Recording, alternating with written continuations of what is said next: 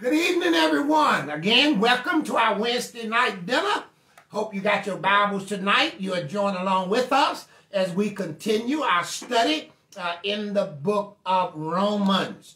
Now, before we even get started on tonight, I do want to let you know that the passage that we are about to embark upon is a very rich and meaty section that Paul is going to cover tonight. Matter of fact, we're in Romans chapter 6. So if you got your Bible, it's going to be turning to Romans chapter 6. That's where we are going to get started on tonight. We are going to ask God to help us as we venture into this section of the book of Romans. So let's open up with a prayer tonight. Father, again, we thank you. We thank you that we can come together through Facebook, through conference call, through YouTube, that we can just spread your word. But Father, we understand that this is a very meaty and rich text. So I'm asking you, Father, to be with me as I try my best, that you allow the Holy Spirit to work through me to illuminate your word, not only to me, but as I share it with your people. Father, again, we thank you for our study tonight. For it's in the mighty name of Jesus we pray. Amen. Amen, everyone. Tonight we are going to be looking at, and I want to entitle the subject tonight is Dead to Sin and Alive to God. Dead to sin and alive to God. Amen. As I said, this text got a lot of meat on the bone. And we're not going to try to go too fast. We probably won't get too far because it's so meaty that you'll probably get choked if we hurry ourselves through this. Don't have time to chew on it tonight. But chapter number 6 actually starts off from chapter 5. Now, let me just kind of bring us up to where we are so that you'll understand the rhetorical question that Paul is about to ask. Now, in Romans chapter 1, verses 18 through chapter 3, verse 20, Paul establishes a need for righteousness. And then in chapter 3, verse 21, through chapter 4, verse 25, he explains how God justifies the sinner. And he uses Abraham as an example of what it means to be justified by faith. And then when we get to chapter 5, he describes some of the results of justification. He talks about how we have peace with God.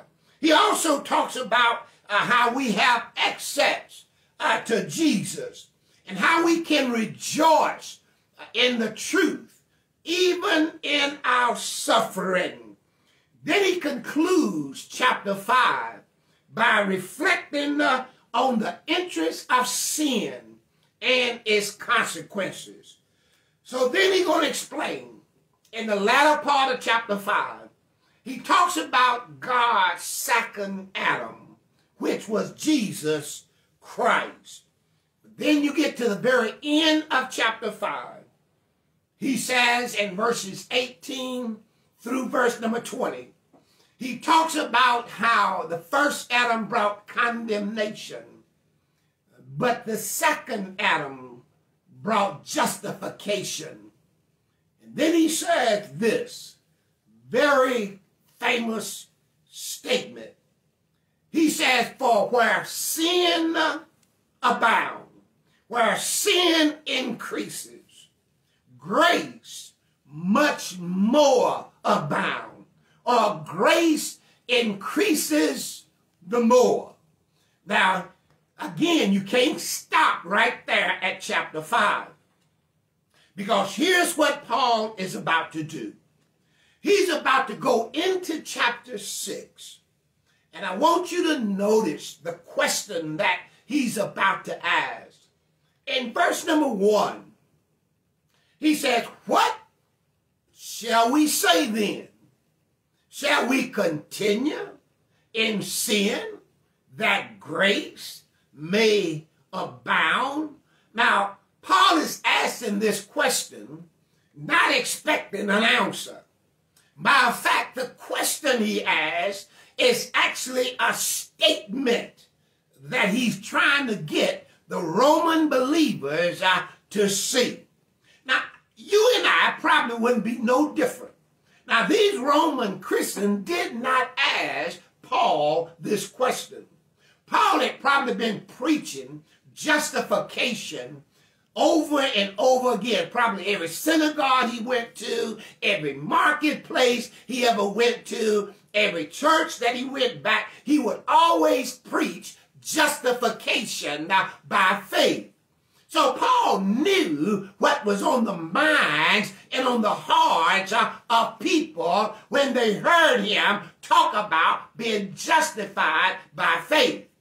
He knew what was in their mind because maybe somebody at one time or another had asked him, well, Paul, if what you're saying is true, if you are saying this thing about God's grace, and if you are saying that grace supersedes or superabounds our sin, then it's only logical that the more we sin, the more grace we're going to get from God.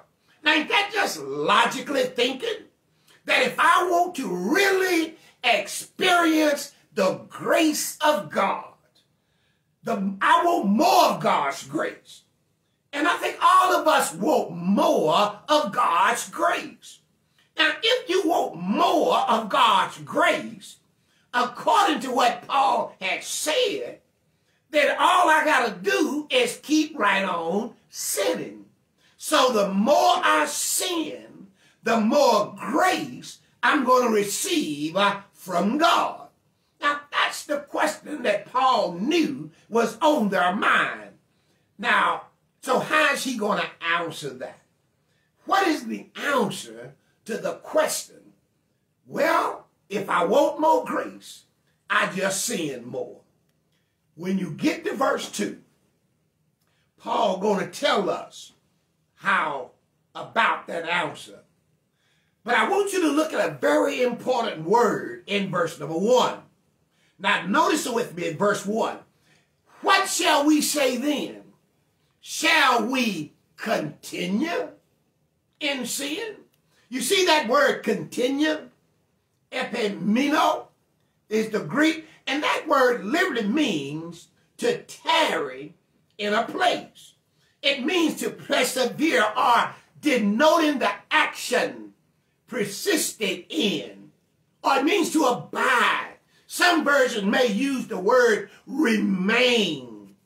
Paul said the question on the floor is, what shall we say then? Shall we remain in sin? Shall we stay where we are so that we will receive more grace? Now again, notice now, Paul is not talking about the person that just commits sin. We're going to find out further on in the book of Romans that we all sin.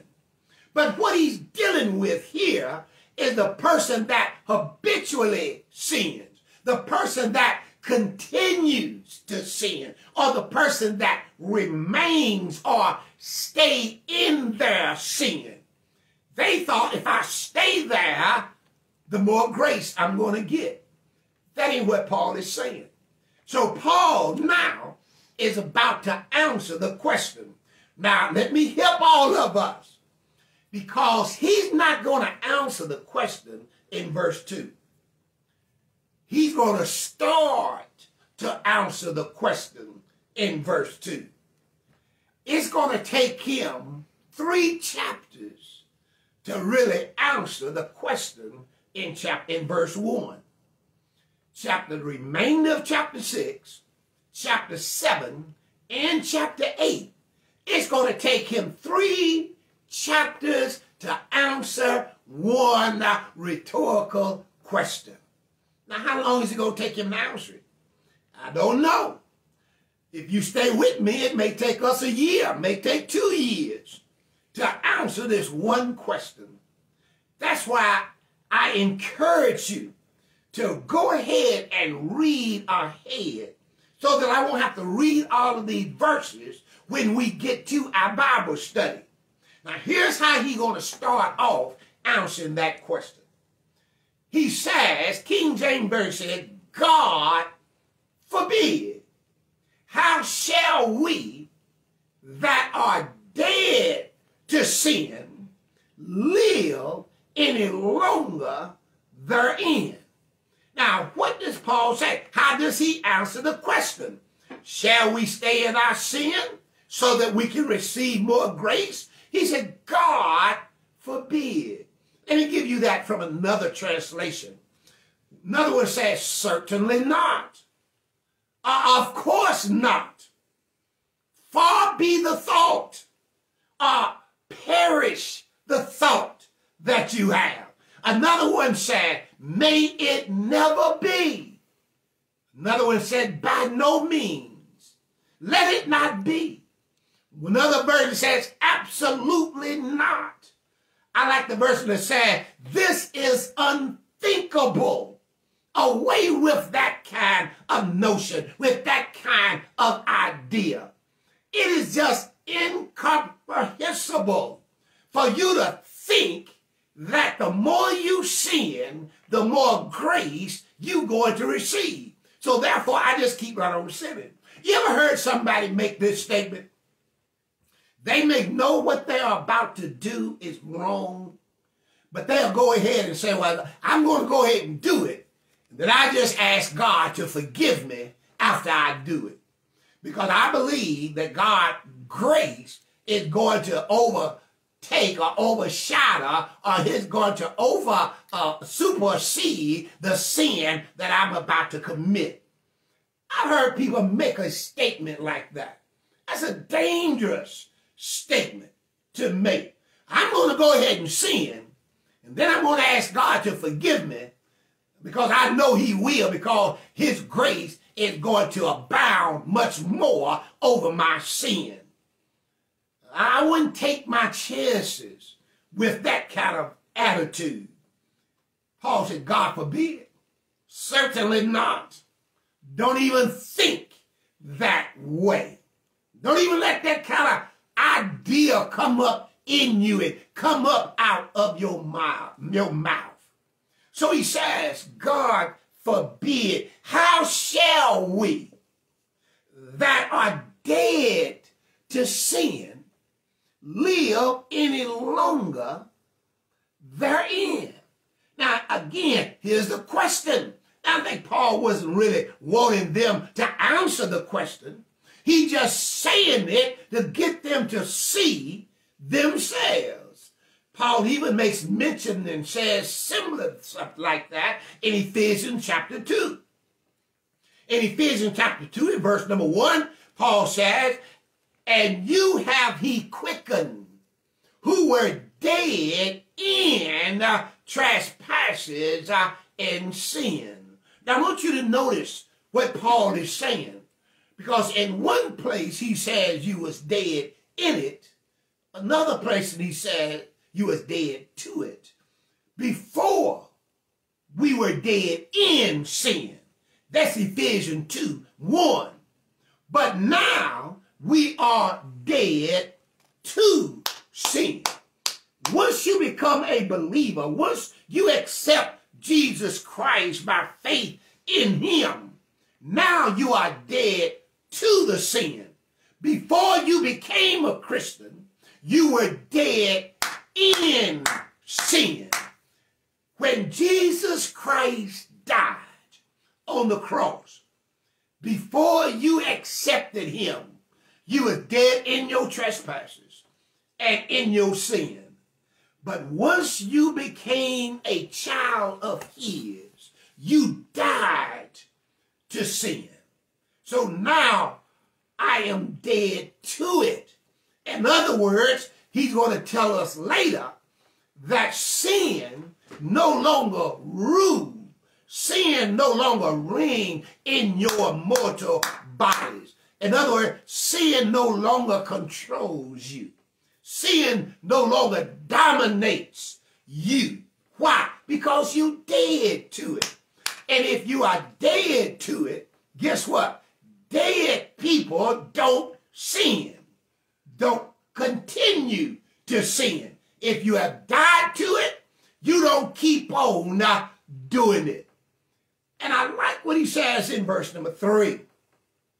Because when you get to verse 3, he says, know you not that so many of us that were baptized into Christ Jesus were baptized into his death? Now, don't you know? You see what he's saying? I can just hear Paul now may change his tone as he was writing this. I can see Paul saying, surely you guys know this. Don't you know? I think one verse said, don't you know? Are you ignorant to this fact? Have you forgotten maybe what he's saying? Maybe he said, are you unaware that when you was baptized into Christ, have you not been taught these things? Are you not without knowledge? Surely someone explain to you what baptism means. Maybe Paul is saying, maybe you didn't catch it. When you was baptized, did you really understand what was taking place? See, if you don't know or understand what it means to die to sin, you may not understand what baptism really means. And if I was to ask you the question, could you take 5 minutes and explain to me what it really means to die to sin? Could you do it? Because you needed to understand. Because baptism, as Paul is going to help us to see, is that you need to understand you have died to this. And you were baptized into Christ. When was I baptized? I was baptized when I died to sin. It may be possible a lot of people have been baptized that never died to sin. And you can look at some of our actions and our reactions, and that will help us to see maybe we hadn't died to something. We are still habitually continuing in the same sin that we was in before we were baptized. Notice how Paul says it. Paul says, know you not? Don't you know? Have you forgotten? Why do we keep going back into our old way of life if you have died to it? So Paul here asked another rhetorical question. Know you not that as many of you that were baptized into Christ Jesus, don't you know you were baptized into his death? Notice he says in verse 4, he said, therefore what? Therefore, since you have died to sin and you were baptized into Jesus Christ and you were baptized into his death, therefore you are buried with him by baptism unto death, that like as Christ was raised up from the dead by the glory of the Father, he says, even so we also should walk in newness of life. That there must be a change. There must be a difference in the way we react. There must be a difference in the way we live. We live a new life when, after we have been baptized into Christ's death, and we are raised up, he says, unto the glory of the Father. Once that happens, you now walk, you live in a different life. Now, Paul is giving us some very meaty stuff here. He said, first of all, you got to die to sin. You got to be buried with him in baptism. And you're going to arise. You're going to come up out of the Christ, out of the water, like Christ was resurrected. You're going to be resurrected as well. That's what he's going to tell us in the very next verse. Now, how does all of this happen? How does God take what Jesus Christ did 2,000 years ago?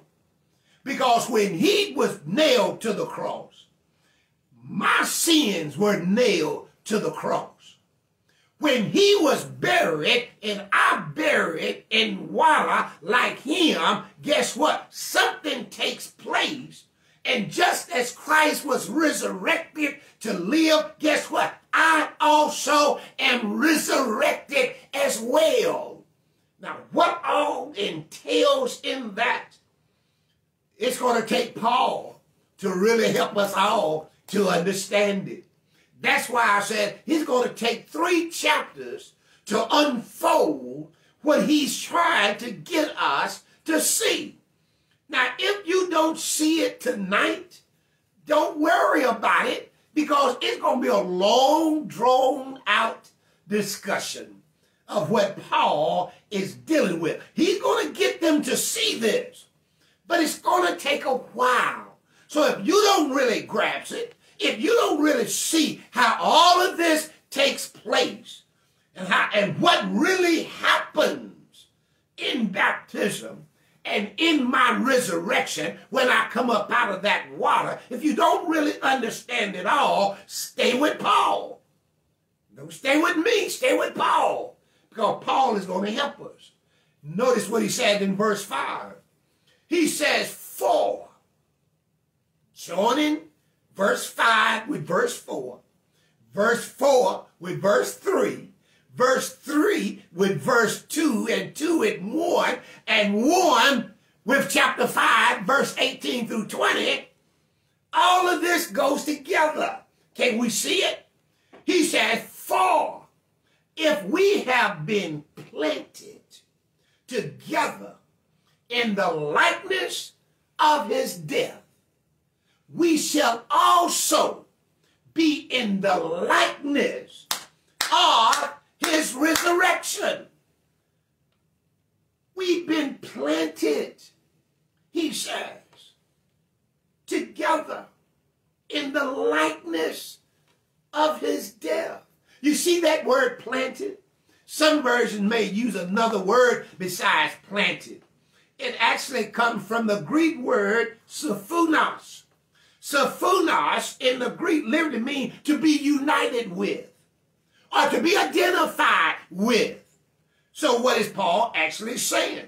Paul is actually saying, notice the verse now, he said, for if we have been identified, or if we have been planted, or if we have been united together in the likeness of his death. Now keep in mind, we have been united together with Christ. How? In the likeness of his death. Now, what is that? It is like Christ died, you and I died. When Christ was nailed on the cross, you and I was nailed on the cross. And you may say, I ain't never been nailed on the cross. Yes, you have, whether or not you realize it or not. Because when Christ was nailed on that cross, all of us was nailed right along with him. That's why he said we have been united with him. We have been identified with him. How? In the likeness. Just like he was in his death, so have we. But not only have we been united or identified or planted in the likeness of his death, he says, when that happened, we shall also, see that word also? We shall also be in the likeness of his resurrection. So not only have we been identified with him, not only have we been planted with him in his death, but we have been identified with him in his resurrection. I like what Paul said in 2 Timothy 2 in verse 11. He said, this is a faithful saying, for if we be dead with him, we shall also live with him. Now don't miss that little word with, because if we are dead with him, we also going to live with him. And you say, well, how long is Christ going to live? Paul going to explain it as we go through these next few chapters. He said, just like he died once and now he lives forever, guess what? You die and you live forever. We are with him in the likeness of his resurrection. Now you say, well, Brother Book ain't never heard that. Paul said, don't you know these things? Don't you know this? It's evidently the Roman believers may not have knew it. And it may be evident that you and I don't know it as well. So that's why Paul is trying to get us to the point that once you understand what Christ did, and once you understand your baptism, then you're going to understand that that baptism puts you in him, with him. So I am now identified with Christ. So why is it that I don't keep on sinning? The reason I don't keep on sinning, the reason why I'm not a habitual sinner, staying in my sin, continuing in my sin, remaining in my sin, is because now I understand who I'm with. Who I'm with. And he said, don't you know this? Don't you know that when you died, you no longer continue to sin? Because you died to sin. And dead men don't keep on sinning. But I like what he said again in 2 Timothy 2:12, very next verse. He says, if we suffer, we shall also reign with him. If we deny him, guess what? He's going to deny us. We are going to reign. We're going to rule with him. He said in Colossians 2 and verse number 12, he said, we are buried with him in baptism, wherein also we are raised with him through the faith of the operation of God who raised him from the dead. Something takes place in baptism. We may not understand it all. We may not be able to comprehend all of what Paul is saying here, trying to take this text verse by verse. But Paul tells us that we are buried with Christ. We are identified with him. We're in baptism. And we are raised with him through faith in the operation of God. God, there is an operation that takes place. I can't explain it. I don't know how God does it, but he does. Because, see, I can't even think like God. God's thoughts are so much higher than my thoughts, and his ways are so much higher than my ways. My little finite mind cannot even understand the finite God. I just can't grasp it. But God does something. And he raised Jesus from the dead. And when you and I come up out of that water, it is a representation that we have been raised just like Jesus. I'm with him right now. Notice what he said in verse 13, Colossians 2. He said, and you, being dead in your sin and the uncircumcision of your flesh, has he quickened together with him, having forgiven you of all of your trespasses. You see, again, Paul oftentimes makes statement of us being with him. See, you and I are not out here all alone. We are not lone ranger Christians. We are with him. That's why I live the way I live. That's why I do the things I do. That's why I say the things I say. Why? Because, see, I am with him, and he is with me.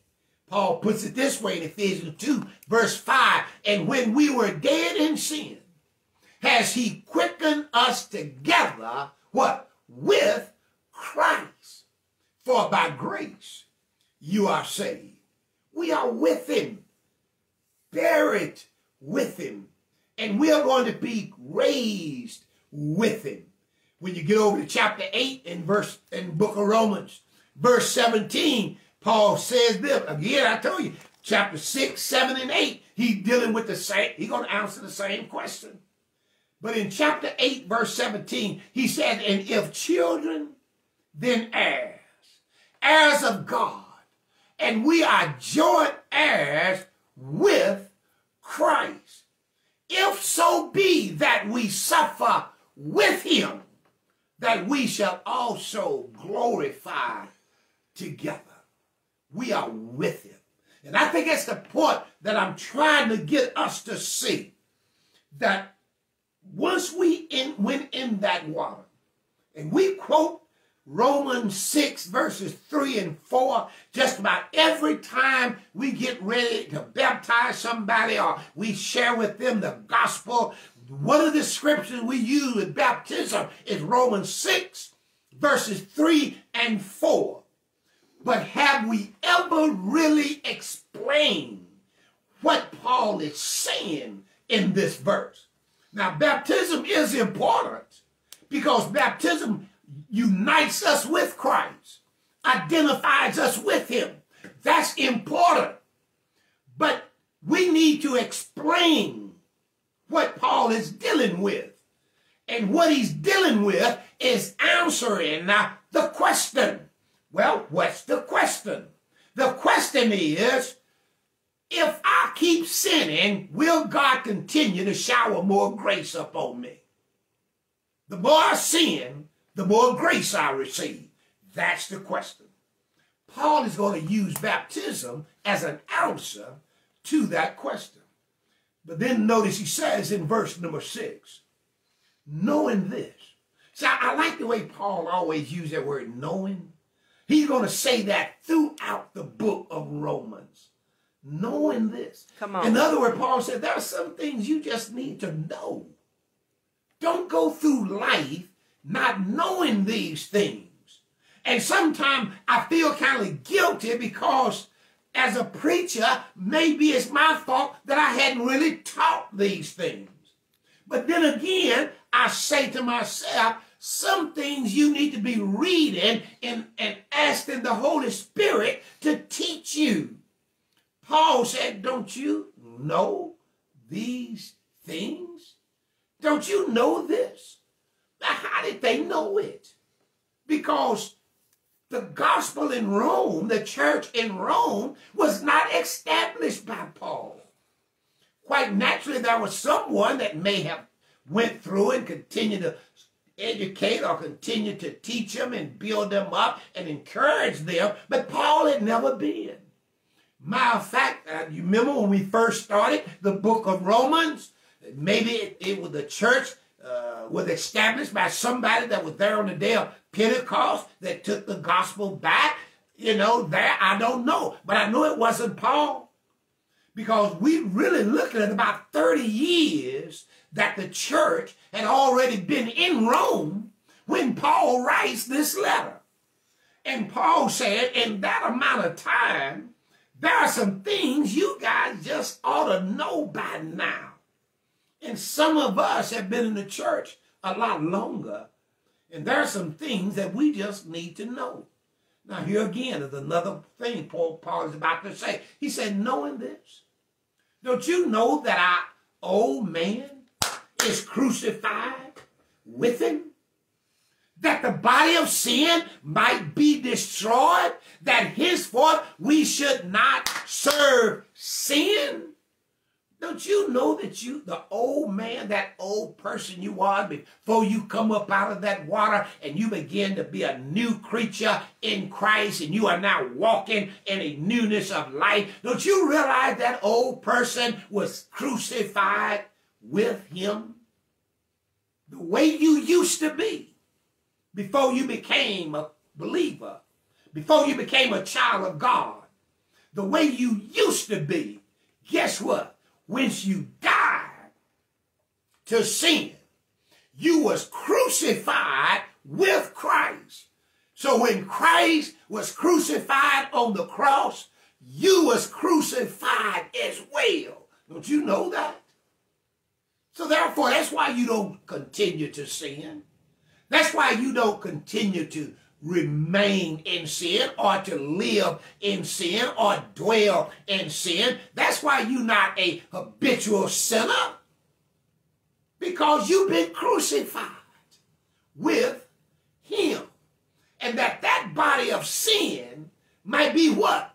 Destroyed. It's gone. Now again, I'm not saying you're not going to ever sin. That ain't what Paul said. Paul going to say, keep reading. At the end of this chapter, he's going to tell us that we all sin. But that ain't what Paul is dealing with. He's talking about a lifestyle of sin. That you ain't going to continue to live that lifestyle of sin. Because now you realize and you recognize who you really are. So then he says, henceforth, we should not serve sin. In other words, sin shouldn't be our master. Yes, sir. Sin shouldn't be what's controlling us. Yes, sir. I don't live and I don't respond to sin. You got to tell sin, sin, I'm not listening to you. You are not my master. You are not the one that tells me what to do. But if you are still in the flesh, that old fleshly part of you is going to come up. And you ought to start sinning just like you did before. But Paul said, you ought to know this. That old person, that's not you anymore. And I don't care how much the devil whisper in your ear and tell you that you haven't changed and you ain't no different and you still the same as you used to be. Look at you. Look at your life. Look at what you're doing. Look at what you did yesterday. Look at what you just said. You better tell the devil, no. That old person, that old Anthony has been crucified. And I'm a different person now. But if you listen to him, he'll convince you just like he convinced Eve. When he told Eve, did God really say? You can go ahead and eat it. God trying to hold something out on you. Just go ahead. And she listened to the lies of the devil. And there are many of us that will listen to the lies of the devil, not realizing that we are dead to sin, and we don't serve sin any longer. But let's end with verse number 7. Because verse 7 says, for he that is dead is free. Come on. From sin. Dead. Have you realized that? You're free from sin. Sin no longer have you captive. Why? Because you are dead. You are a dead person. And because you are dead, you are free from sin. Glory. Not free to sin, but free from sin. Glory. That's a big difference. Because if you think you can keep on sinning so that grace will abound more and more, you feel like you have a license to sin now because grace is going to abound much more. If you think you got a license to sin, you miss what Paul said. Paul did not say you are dead to sin. You are dead from. You are free from sin. Not free to sin. I'm free from it. Sin no longer controls me. Sin no longer has dominion over me. Sin is no longer my master. Because I am now free in Christ. And I'm going to follow him. Why? Because I'm with him. He took me, that old me, and nailed it to the cross. I don't know how many of us really realize and recognize that. We see those pictures all the time of Jesus nailed to the cross. But have you ever saw yourself nailed there with him? Have you ever saw yourself? Because when he was nailed, when he was crucified, you was also crucified with him. And if we can ever get that in our psyche, if we can ever get that down deep, down inside of us, then there's a lot of sin we will not commit. Why? Because now I recognize who I am in him. I'm not free to sin, but I'm free from sin. Oh, this is meaty. It's a lot more meat on the bone that we ain't got to yet. But we're going to get there. You just got to stay with me, and we're going to suck the bone. I know sometimes me and my wife be out and I'll be having ribs. And I be leaving a little bit of meat on that bone. And she'll reach over on my plate and she'll say, honey, you left some meat on that bone. And then she'll take that bone and start sucking the meat off the bone. Well, that's what we going to do in the book of Romans. I'm going to try my best not to leave no meat on the bone. We're going to clean the bone because it's a lot of meat. It's a meaty text. Okay, my time is up. May God bless you. We'll pick right up here with verse number 8. Lord's willing on next week. Let's end with a prayer. But before I end with a prayer, let me make one announcement. Do want to thank everyone that have sent us cards and sent us gifts. I just want to thank everyone that have done that thus far, and I appreciate you guys doing that. So what else? Merry Christmas. And a Merry Christmas to all of you. Because I may not see you guys before Christmas, but hope you guys stay safe, stay healthy, and may God bless you.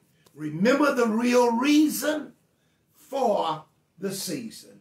Let's pray. Father, we thank you again. In the mighty name of Jesus, we ask that you continue to watch over us and bless us.